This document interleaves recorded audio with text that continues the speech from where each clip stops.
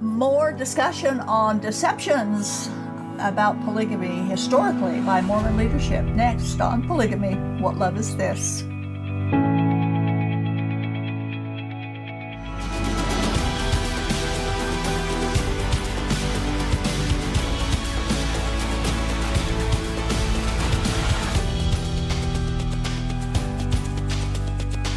We continue with our series discussing 101 deceptions, prevarications, dishonesty, and lying for the Lord practiced by the original Mormon polygamous church. Now, these deceptions continue in both the LDS Church today as with all the Mormon polygamy groups, and you can find this list and the comments at the link on the screen. It's at mormonthink.com/lying. With our discussion today is, again, we welcome Dorothy Catlin. Thanks for coming and sharing and participating and putting in your own 2 cents worth on some of this. I get to read all the lies. You get to read all the lies.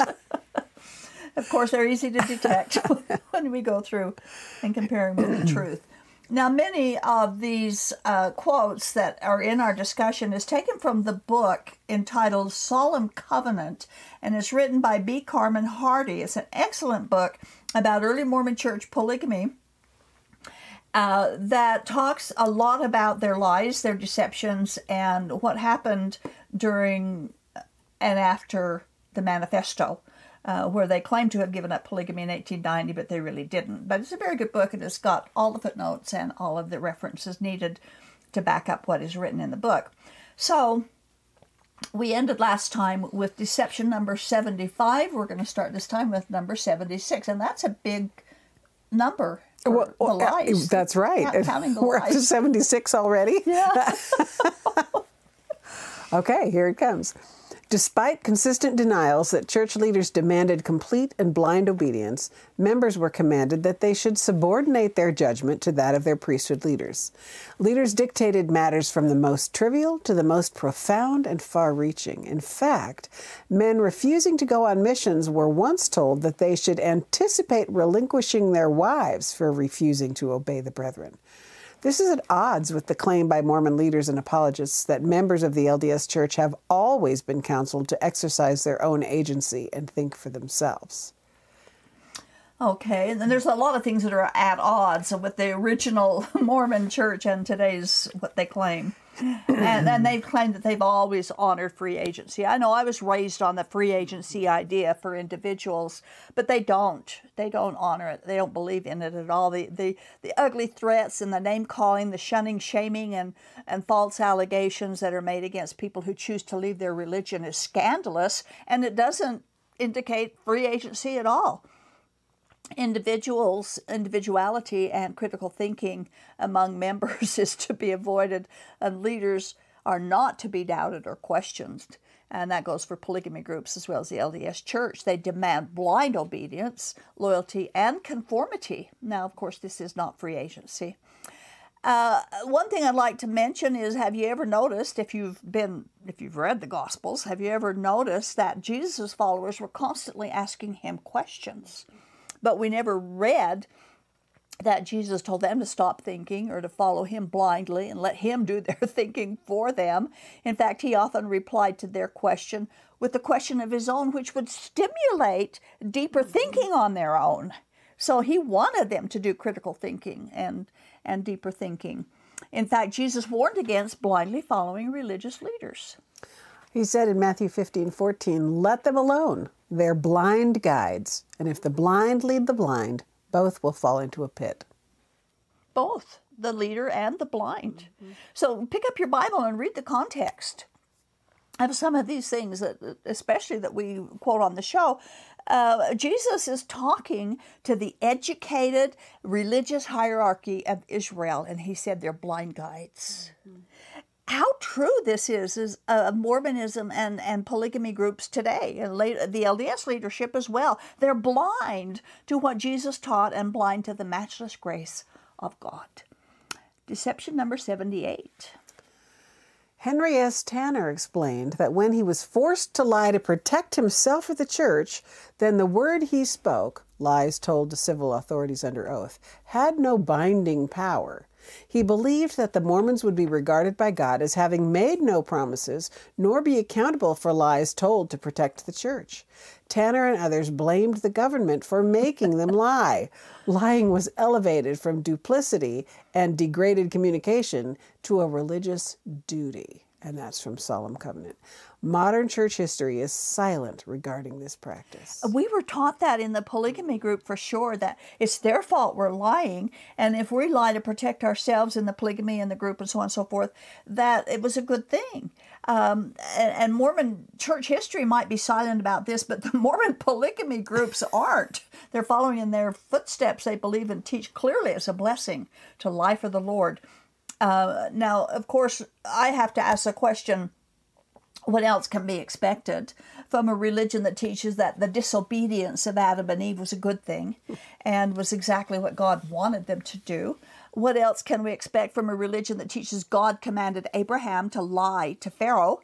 What else can be expected from a religion whose founding prophet lied about his own sexual adventures, who lied about God commanding polygamy, and who lied about himself being a polygamist when he had several wives at the time he was lying about it?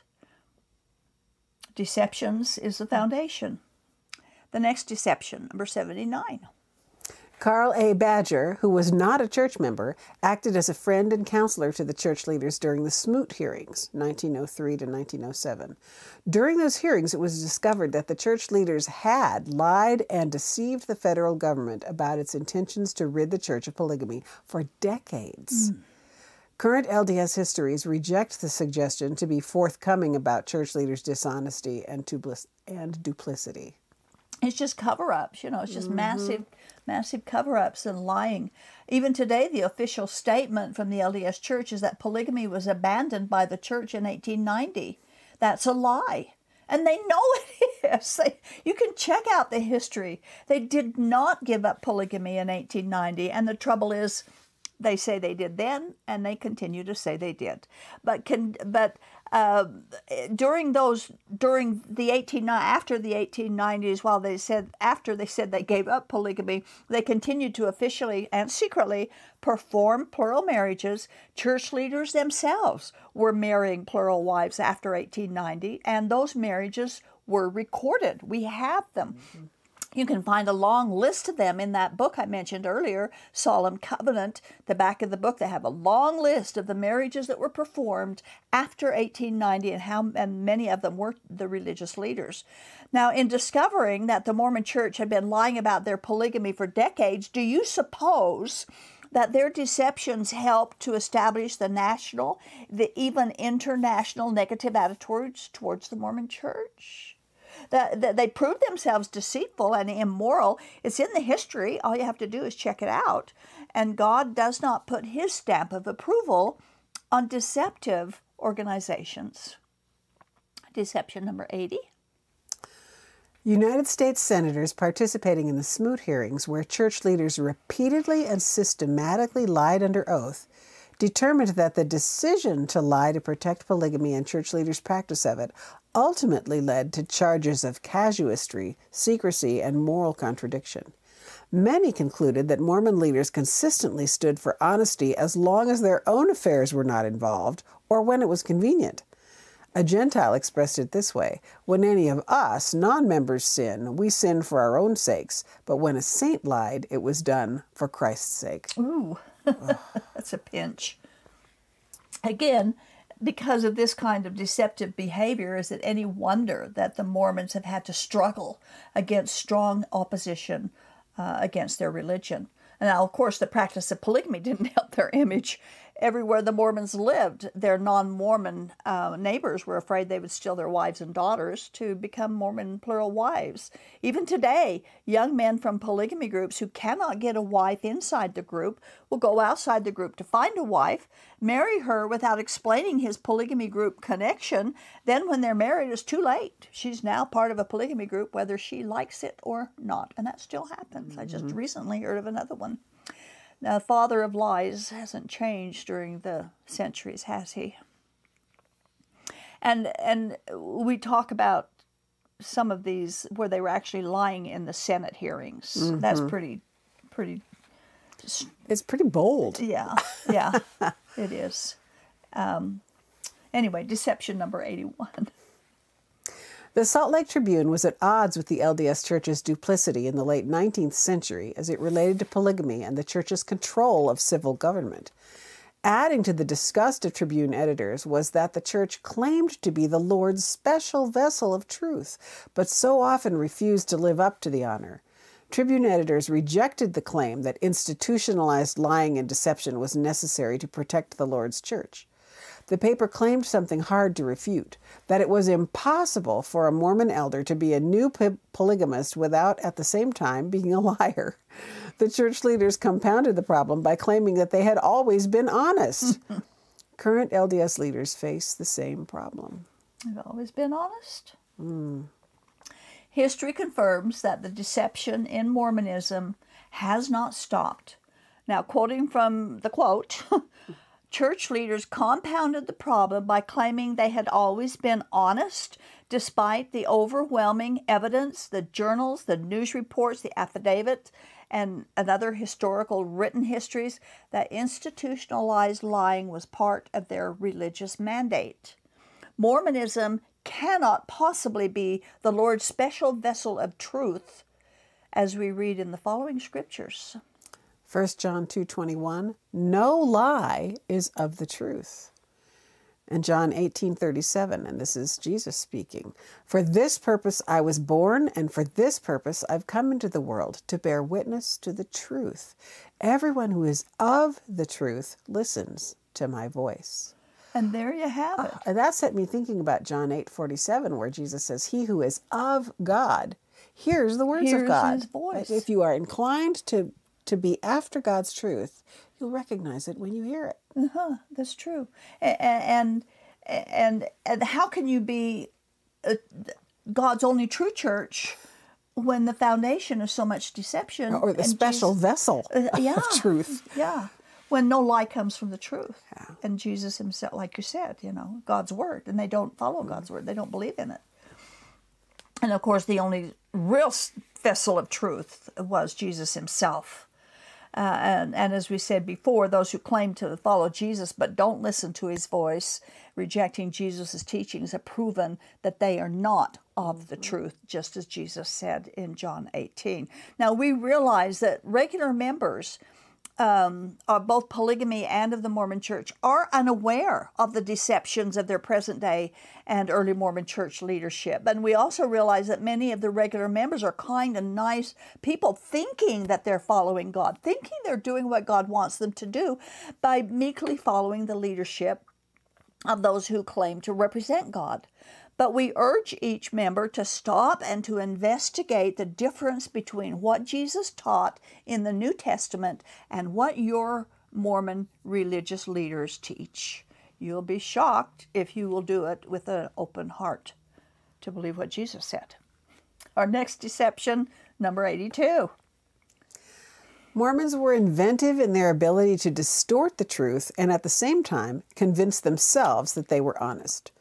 B. Carmen Hardy has written, in addition to semantic usages such as union and sealing, thus permitting denials of plural marriage, reference has also been made to instances involving the marrying of two wives on the same day, reliance on the fact that women were always sealed to men, allowing their husbands to deny that they had married polygamously. Now that's a tricky one. Use of proxies, marrying a new wife legally after the death of a prior legal spouse while maintaining relationships with earlier plurals, the performance of ceremonies at sea or in foreign countries, and resort to concubinage. That's a tough word to say. The variety of ruses employed will never fully be numbered. That's from Solemn Covenant. Modern church history and curriculum continued the duplicity by refusing to fully admit the lies of the past leaders. And again, it goes to the modern church. They can repent. They tell everybody else to repent. They need to repent and fess up to their history of duplicity. Now, that caught my eye. You mentioned that, the men being not being sealed to the women. The women being sealed to the men. Now, plural wives today really need to think about this, because females in polygamy affects if that's the way it is, and I don't know if that's the way it is in today's modern day polygamous marriages. I contacted Karen Bradshaw, she's from the AUB, to see if she remembered what her marriage ceremony consisted of. And she's going to look into that for us, and we might even do a separate program on that. But it has great implications if the men are not sealed to the women, but the women are sealed to the men, which is what he said they did in those early days, so that they could say, I'm not sealed to many women. Plausible deniability. Right. But if the man is not sealed to his plural wives, he has no obligation towards her for anything. He doesn't. She has obligation to him, but not he to her. And remember, the man is supposed to call the woman from the grave in the resurrection, but he doesn't. He's not obligated to do that. She has no guarantee of that. Right, because he's not sealed to her. So a woman can be sealed to the man, but the man not to the woman is a very, very iffy doctrine. If they're still doing it today, the women really need to check that out, and I'm going to look into it further too. But I think that was interesting. That was one of the ruses that they used so that they could lie and not say they're lying. And convince themselves they were telling the truth. Yes, yes. And also, we need to also beware that even if the men are sealed to the women, beware what God said, that a man who does not take care of his own family and provide for his families are worse than infidels. And most polygamy men do not provide for their many families. Deception number 84. One subtle way of deceiving government agents was for church members to say that the church had abandoned polygamy, but individual priesthood leaders might still take new wives. Thus, the rationale was that though the church had abandoned the practice, the priesthood had not. This allowed church leaders to act in a dual role, either as corporate spokesman or individual priesthood holder. At least as far back as President John Taylor, it was understood by some that the responsibility for encouraging plural marriage had been taken from the church and extended to everybody upon his own responsibility. Now this is the thinking of the all-red polygamy group, especially. They claim to have the only genuine priesthood authority on the planet to practice polygamy. They believe the LDS Church remains God's church, but that they've lost their priesthood authority when they gave up polygamy. And the only way you can be exalted in the Mormon celestial glory, of course, is to be a polygamist. So you have to join the all-red group in order to get those blessings. Now, of course, each polygamy group claims they have God's authority to seal people into polygamous marriages. It's also mixed up and soupy and difficult to even explain how all this makes for a religion that God can approve of. It's entirely to confusion. He's not a God of confusion. At least that's what I've always been told. They cannot all be right, but they can all be wrong. The 85th deception includes the son of leader, prophet, polygamous President John Taylor. Apostle John W. Taylor married Janet Maria Woolley as his third wife only 4 days after the manifesto banning plural marriage was presented and accepted in General Conference. They married in a carriage in Liberty Park at night in Salt Lake City. The family intentionally backdated the marriage date to October 10th, 1889.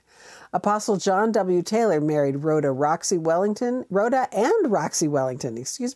on 29th of August, 1901, 11 years after the manifesto. The ceremony was performed at the Taylor home in Farmington, Utah. Joseph F. Smith, who was acting as a counselor in the first presidency, gave permission. The subterfuge was regarded as virtuous and necessary by church leaders. Lying for convenience sake was strikingly similar to lying for Christ's sake. This is sad. So sad. Now, he was the son of third President John Taylor, so he had a very strong polygamous doctrine foundation. In fact, official LDS history indicates he was excommunicated because he refused to give up polygamy and verbally disagreed with their decision to finally truthfully abandon it in 1904. But note from the quote that polygamous marriages were sanctioned and performed by official permission, even claiming the subterfuge was virtuous and unnecessary, knowingly backdating the date of the marriage, and so they knew that they were lying for the Lord. Is breaking the laws of God and the laws of the land, and there's no way that God could call that something like that virtuous when it certainly disobeys His laws. The Bible does prohibit polygamy in several places. And lying. And lying, too. Oh, yeah. There would be that. Well, the Book of Mormon says everyone who lies will descend into hell. You know, it just, I don't get it. They didn't read the Book of Mormon, I guess. Apparently not. Deception number 88. Apostle Mariner W. Merrill took a plural wife in the Logan Temple in 1901, well after the manifesto was accepted as binding upon the church.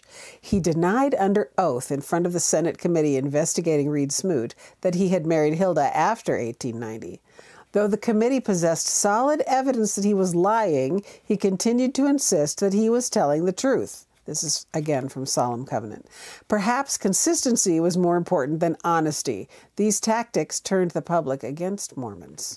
And that's what I mentioned earlier. Some of this deception, they claim persecution. Right. But they were inviting a lot brought it on of themselves. Yeah, they were inviting it because of what they were doing. They were bearing false witness. Despite the evidence that was in the Senate's possession, they continued to maintain their lies under oath. And as we briefly mentioned earlier, it's those kinds of tactics that caused the negative judgment against the Mormons in those early days. Deception number 91. Abraham Hoagland Cannon, an LDS apostle, married Annie Cannon after President Woodruff gave him consent to do so in 1894, 4 years after the manifesto declared an end to all plural marriages. Annie was taken as a concubine. Apparently, church leaders had considered this practice from 1843 on, when the revelation to Joseph about plural marriage mentioned that the Lord approved concubinage. Modern church history refuses to admit that this practice, adultery, was part of the church's practice of plural marriage. So actually we're splitting hairs. Absolutely. When we call polygamy what a is good the thing, difference? but concubinage, adultery. Technically both are equally adultery, of course. God gave instructions in the Old Testament against polygamy, and he forbade the kings of Israel to take multiple wives. In the New Testament, he told the leaders of the church, Christ's church, not to, but to be husbands of but one wife. And 1 Corinthians 7:2, all Christians are informed that only one husband per woman and one man, one wife per man was acceptable. Now, in section 132, Joseph Smith did say that God blessed Abraham, Isaac, David, Jacob, and Solomon because they had many wives and concubines, even though the Book of Mormon calls polygamy an abomination. So, actually, the Bible never says that. The Bible never says God blessed them because they had many wives and concubines. That's right. He didn't. The Book of Mormon says that it was an abomination to them. So, yeah, the Bible. And Jacob, Isaac wasn't a polygamist either. So, you know, there's so much wrong in the what Joseph Smith wrote about polygamy. And nothing can be wrong and righteous at the same time, you know. The integrity of the author of the Book of Mormon and Section 132 has got to be in question based on what we read about these contradictions. We cannot believe that God is the author of this kind of behavior. Number 96. Bogus divorce in order to mislead legal authorities was acceptable. The logic was that if a fake divorce was necessary to live the higher law of polygamy, it was justified. Also, Mormons believed that earthly divorce was not binding in heaven anyway. In the eyes of the Lord, the couple was still married. So here we have more levels of deception going on. And Brigham Young added to that. Fanny Stenhouse wrote in her expose of Mormon polygamy that Brigham Young would charge $10 per divorce and made a pretty good income from it. Brigham Young was deeply involved with those who wanted divorces, or bogus divorces. He said that anyone could get married at no charge, but a divorce would cost them. He also said this. So far as eternity was concerned, these divorces were not worth the paper they were written on. The people had married for eternity, and in eternity they would have to live together whether they liked it or not. He says the same today, but still he sells his divorces and gathers in the $10. So that's what I mean. The levels of the deception that was taking on here. Why did he even give divorces if Right. What's the point? They were worthless. $10. It's $10. How much was $10 in those days? A lot more than today's it is now. money would be. But we have to remind you that there is no such thing as eternal marriage or eternal divorce or anything of this sort. So we're going to finish with deception number 100. When B.H. Roberts was elected to the U.S. House of Representatives after Utah became a state, the House voted to exclude him because an investigation revealed that Roberts was engaged in polygamous marriage and that one of his wives had married him after the manifesto. Since it was a clear violation of the law of the land, and he and the LDS leadership had ignored society's legal code, he was declared unfit for office. 7 million citizens signed a petition demanding that Roberts be denied his seat, and it was presented to Congress. Those considered enemies by church leaders were provided a national platform to advertise abundant evidence of dishonesty on the part of Mormon church leaders and members. Official church histories and curriculum neglect to inform members and non-members of this and related incidents, nor have they denounced the deceptive practices. And that's the thing. Why don't they admit it, denounce it, repent, as it were, and go forward from there? But they continue to cover it up. The fact that they refuse to admit it or denounce their historical deceptive and practices makes them unfit to be God's vessel of truth. Now, we know that because God has told us that no lie comes from the truth, and they continue lying about it to this day. So that's the 101, and we just got to 100. So we're going to have to come up with something. Thank you, Dorothy, for participating in this. Appreciate it. Thanks, Doris. It's my pleasure. You know, 1 John 1:9 says, if we confess our sins, he is faithful and just to forgive us our sins and to cleanse us from all unrighteousness. This refers to our relationship with Jesus and not with our human religious leaders. Only Jesus can forgive us our sins, and only he can cleanse us. And verse 7 tells us it's his blood that we are cleansed. Our confession is to be a private matter between the sinner and the Savior, and our only Savior is Jesus.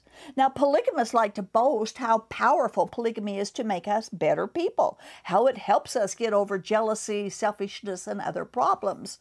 That idea puts polygamy in the position of savior. And if the practice of polygamy causes lawbreaking, telling lies to protect the lawbreakers, and the neglect of mothers and children in polygamy, polygamy is not the cause, or the cure, but is the cause of many problems. So obviously, tossing polygamy and embracing Jesus is the only answer to our sinful nature and all fatal attempts to self-righteousness. So just choose Jesus. Thank you for watching.